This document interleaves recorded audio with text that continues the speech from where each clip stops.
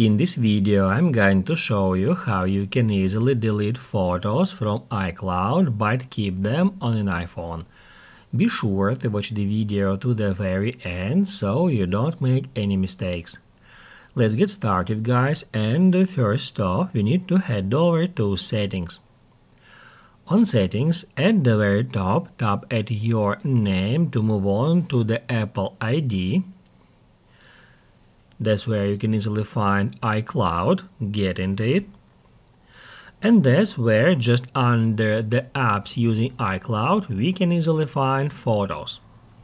Once we get into Photos, basically, guys, all we have to do here is just stop syncing photos from our phone's gallery with iCloud Photos.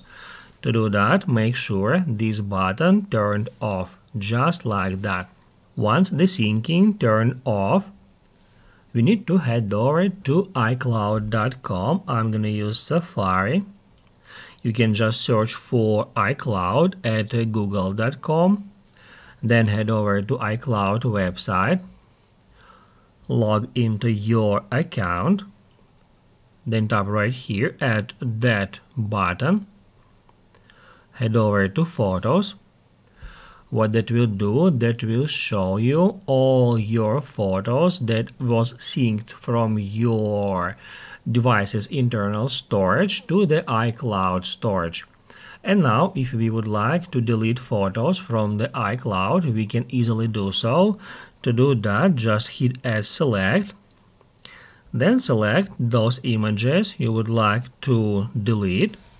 And once all the images you would like to delete are selected, tap right here at that trash bin.